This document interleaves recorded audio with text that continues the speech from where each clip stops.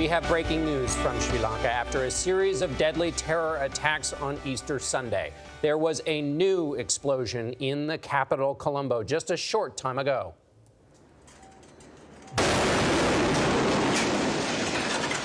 This latest blast followed a string of suicide bombings targeting Christians celebrating Easter.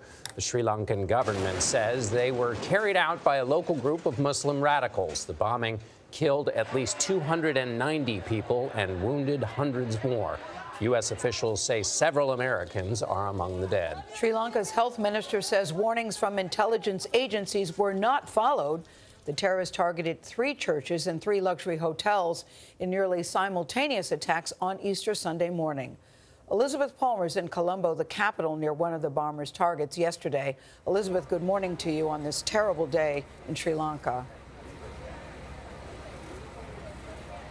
Indeed, I'm standing right in front of the first church to be bombed yesterday, San Sebastian. And as I was walking down here about half an hour ago to talk to you, that other bomb went off just around the corner. We don't know about casualties yet, but witnesses say that police had spotted a suspicious van, and when the bomb squad turned up to try and defuse what turned out to be a bomb inside, it went off.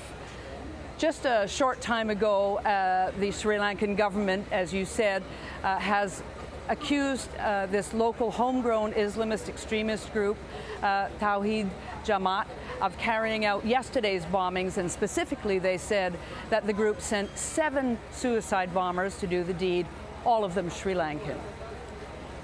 The church clock of St. Anthony here in Colombo, the minute it was hit. Now forensic teams are combing through the debris looking for evidence. Yesterday, Sri Lankan special forces carried out raids in the capital and 3 officers died. But by this morning, the government announced 24 men were under arrest. Yesterday's attack was coordinated and of unprecedented cruelty. It left landmark churches in ruins and killed or maimed scores of Roman Catholics.